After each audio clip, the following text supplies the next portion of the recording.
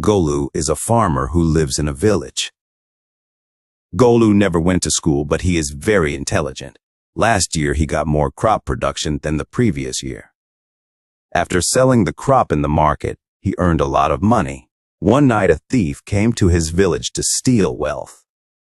He went to Golu's house. Golu was intelligent. He knew that thieves might attempt to try his earned money. Thus he used to be cautious, especially during the night. He saw the thief coming towards his house through a crack in his window pane. When a thief came near his house, he hid behind a wall. Golu knew that the thief was hiding outside. Thus he started to talk in a loud voice that, "Thank God I have earned a lot of money this year. But no one knows that I have hidden it on the mango tree near the well." When the thief heard this, he thought that Golu has made his job so easy, and now he'll take all his money from the tree and leave Golu's house.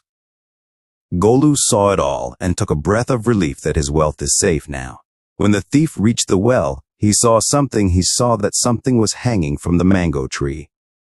It was so dark then, and he couldn't clearly see what was hanging there. He assumed that it must be the bundle of money that Golu has earned. He quickly climbed on the tree and grabbed the bundle of money. But he found that it wasn't the bundle of money, but he was holding a beehive.